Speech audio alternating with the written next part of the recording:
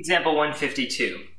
A cosmetic company wants to produce silver nitrate for use in its cosmetics. It is interested in knowing the most productive procedure for producing the silver nitrate from dissolved silver. It is believed that stirring of the mixture of silver and nitric acid during the dissolving process has an effect on the yield of silver nitrate crystals produced.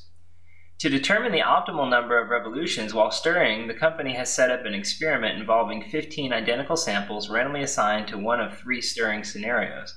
The yields for the 3 stirrings options are shown below. So we have all the yields here.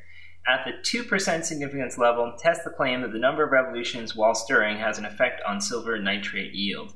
I'm going to actually change this 2% to 2.5% actually. So let's make that 2.5 when we actually do the problem. The reason why we're going to do that is because our tables, we don't have a table for 2%, so we're not going to be allowed to use 2% here. So let's use 2.5. So I'm going to go ahead and just cross that out. I'm going to make it into 2.5%. So forgive me for that oversight. Okay, so there's the 2.5% level of significance, and let's go ahead and work out the problem now. So the claim is that we have an effect on silver nitrate. So what I want to do here for the claim is simply to say,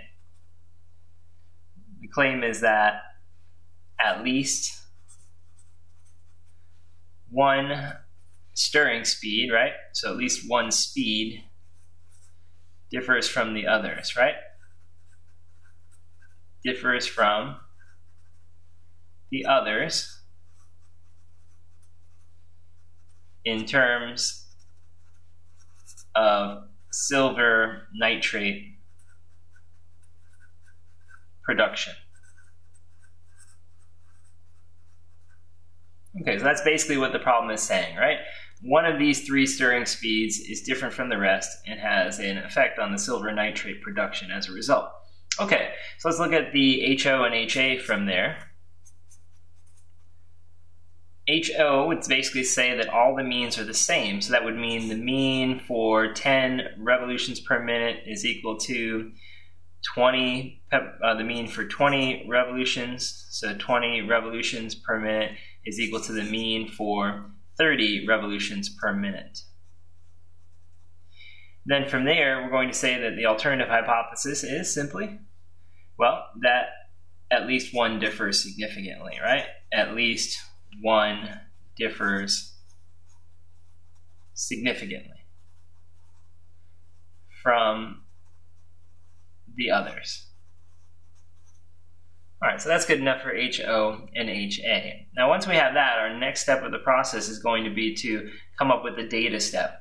So let me remind you what we're going to do in the data step, the way the work is going to be done, the order in which we'll perform the calculations. We're going to do the correction factor, which will then lead to the summa square for total, right? When we're done with that, we're going to move on to the summa square for treatment, and from there we're going to go to the summa square for error. And after that, we want to move everything to the ANOVA table, and we'll finish up the process there. So we do these things in order because we'll need the correction factor for the summa square total. When we do the summa square treatment, we're going to need the correction factor, and then we'll need both of these two, the summa square total, summa square treatment for the summa square error, and then finally we'll need all those things for our ANOVA table. So we do them in that order to ensure that everything is ready when we need it. All right, let's go ahead and start working on that data step then. That data step is going to be involved, as you remember. To make it easier, I'm going to put some numbers up that I've calculated already for this data. They have given us the totals at the bottom, and that's good. Remember what the correction factor is. That formula for the correction factor is simply the sum of all the response variable values, so all these numbers in the table. We're going to square that sum and then divide it by the total number of values in the table, right? Not including the totals, of course, right?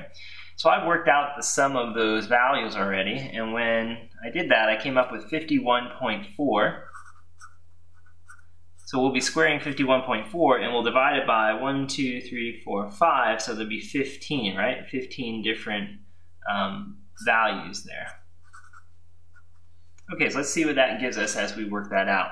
If we do 51.4 squared, and we divide it by 15, we end up getting 176.13066667. So that's our number in a calculator. I'm going to store that in mine. I like to have that as a value that I can access very easily later on. Okay, once you have the correction factor, you're going to apply it to SS total, pardon me, SS total. So SS total is going to be another formula that's going to have a complicated piece to it that's hard to get. And that's this summation of the yi's squared. That's the square of each of the values in this table. Square every value and then add them all together. That takes a long time, so once again I've done that for us on the side. And then we have to subtract off of that the correction factor, and that will give us our sum of squared total. Well, I've already done the squaring of all the y values and added them up for us, and when you do that part, this number becomes 176.88. So we're going to subtract from that the correction factor minus the correction factor, and let's see what that ultimately gives us. So we'll have the 176.88 minus our correction factor, and when we do that, we get a very small decimal number, 0.749, and then we have a bunch of threes. 3, 3, 3, so on and so forth. So I'll just say 3 repeating at that point because we're about to run out of paper there. All right, so that is our sum of square for total. All right, from there, we're going to keep that aside and use it later. And what we're going to do next is come up with our SST. Now our SST, remember, is the sum of square for treatments. Now they gave us the treatment totals, which is good because if you remember how you do SST, you take each total for each treatment, right? So in this case it'd be 18.3 for the first one. You square it and then you divide by the number of values in the column. So in this case it's 5, right? And then you do it again for the next treatment. You take the total of that column, which is 16.3, you square it and you divide by the number of values in that column, of course not including the total, you get 5. Then you add together the total column for the third treatment, which is 16.8. You square it and you divide by the number of values in the column. You get 5. And then subtract off that correction factor again. All right, if we work all this out in our calculator, let's see what it gives us.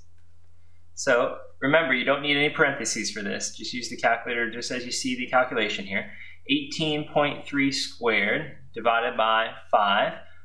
Plus 16.3 squared divided by 5 plus 16.8 squared divided by 5 minus our correction factor. Our correction factor I stored in the calculator, or you could just type yours in, 176.13, so on and so forth, right?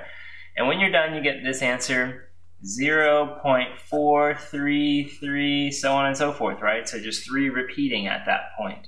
So sum of squares for treatment. There it is. Now what we have to do next is something called the sum of square for error, right? SSE. That's very easy. We just take SS total, the total sum of squares, and we subtract off the amount that's attributable to the treatment. So if we do sum of square total minus sum of square for treatment, these two numbers subtracted, in other words, and just in the order in which we did them, right? This number minus this number, we will have our answer. So let's actually work that out then. If we have 0.7493 repeating minus 0.43 repeating, what do we get? Well, we're going to do 0.7493333333333 in my calculator minus the value we just had up there a minute ago, and we get 0.316. 0.316. Okay, so that's your sum of square for error. Now once you've done that, remember we've done our correction factor, sum of square total, sum of square treatment, sum of square error. We go to our ANOVA table next. So let's take all these numbers and put them into a table. That table is called the ANOVA table. Okay, so here's the structure of our ANOVA table here, right? Our ANOVA table should have a column for source, a column for degrees of freedom, sum of squares, mean squares, and the F test statistic. All right, so step 3, to finish it, we're going to fill in this table. So the source is going to be the treatment, of course, right? But in this case, it's the revolutions. So we could write in revs, or we can write the phrase treatments. It doesn't matter which one you write, right? Either one is the same. So revs or treatments, right? Same thing. Okay, and then from there, after that, we'll have error always in the next box, error, and then we'll have the total, right? Now the degrees of freedom for the revolutions, is basically the number of revolution treatments, right? Minus 1. So there's 1, 2, 3, minus 1 makes 2. The total degrees of freedom is the number of experimental unit results, or in other words, the number of values we have, minus 1. So we have 3 columns of 5, that's 15, minus 1 is 14. That's for the total degrees of freedom. These two must add up to this one, so this must be 12. And remember how you get this one if you want to do it directly. You say the number of total values in the table, which is 15, minus the number of treatments, and that will give you the 12. All right, from there we have sum of squares for treatments. The first column is treatments, remember. Well, I have that number. Sum of squares for treatments we can see was 0.433. So I'm going to write here 0.433 repeating, right? And then for error, we worked that one out. The error value was 0.316. So 0.316. And then the total degrees of freedom, well, that number is up here. That was 0.7493 repeating. Great, so we have all that filled in. Now we have to do the mean squares, and don't forget, we don't care about this box here. We'll leave that one out. So we're going to go ahead and get the mean squared values, and the way to do that, remember, is to simply, we're going to divide straight across. So this degrees of freedom into the sum of squares, this degrees of freedom into the sum of squares, and that will produce the mean squares for treatment and the mean squares for error. Let's go ahead and do that quickly. So in the case of the first one, we will have 0.433333 divided by 2, and we get the answer 0.216 repeating. So I'll just leave that. Actually, it looks like at the very end they were calling it a 5. I think that might just be because we didn't put in the full decimal place. It should be 0.216 repeating. And then we'll continue on with the next one. The next one is going to be 0.316 divided by 12. And if we do that, we get the answer 0.0263 repeating. Okay, good. So we have our mean square for treatments, our mean square for error. Let's go ahead and divide these two then to complete our step 4, which is our test stat. So now we're on to our test stat, and we're going to do that by dividing this number into this number, which will produce this number, right? So that's how we're going to do it. This number goes into that number to produce this number in the table. Okay, so what is our test stat then? Well, our test stat will work out to be 0.216 repeating, so 0.216 repeating divided by the value we just had there, which is 0.0263 repeating, and we get the answer 8.228. 8.228. Okay, so a pretty reasonable size test stat, a pretty large test stat, but we won't know if it's large enough to reject the null hypothesis unless we compare it against our critical value. So that's our next step. Our next step being the critical value, we're going to go ahead and draw a bell curve. Not a bell curve, an F curve, I should say. So kind of a skewed bell curve, really. So it looks like bell shape-ish, and then it has this really long skewed tail, typically. Of course, the exact shape depends on the degrees of freedom of the curve, but we'll just kind of say it looks basically like that. And then from there, we have to get the alpha from the problem. We'll put the alpha all into one tail on these procedures. It's going to be 2.5% alpha, so 2.5 we'll use, 2.5%. And then from there, we have 0 here, and we're looking for the critical value that goes here. Now, in order to figure out that critical value, we're going to need to know its properties, right? So this is going to be an F critical value. The numerator degrees of freedom, in other words, the top number that we divided into, had degrees of freedom 2. The bottom number that we divided by, that had degrees of freedom 12. That's our numerator and denominator degrees of freedom, and then of course our alpha is 0.025. Let's go to our table looking up those values, 2, 12, and 0.025 to see what our critical value is. Okay, so we're looking up 2 numerator degrees of freedom with 12 denominator degrees of freedom on the 0.025 table. And as we do that, we see that the number that we find is 5.10, 5.10. So that's in the 2, 12 position, and it's 5.10, and that's the number we need for our critical value.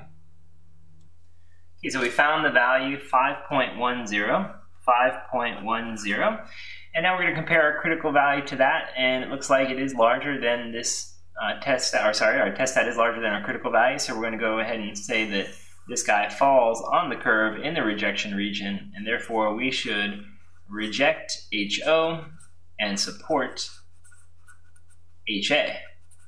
All right, now with that initial conclusion, we're going to finally give our final conclusion, which is to look at the claim and say, is it closer to HO or HA? And it looks like it's basically the same as HA, so we will say we support the claim.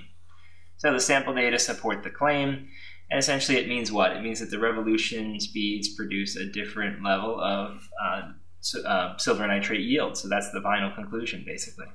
The sample data support the claim. The sample data support the claim. And the claim here is that not all of the revolution speeds are the same. All right, and that's it. We can word this a little bit differently, but basically the idea is to say that they don't all produce the same amount of silver nitrate yield, and so that means that we should be able to find one that's better than the rest. And if we look at the data, we can actually see that when you look at the results from the table, that it should be clear that the 10 revolutions per minute should be superior to the 20 revolutions per minute. And we can say that, I think, because if you can't say the largest and the smallest are different, then you shouldn't be able to say that any of the other combinations are different. So if we can say that there is some difference, in other words, if at least one differs from the other significantly, we must be able to say that the 10 is different from the 20.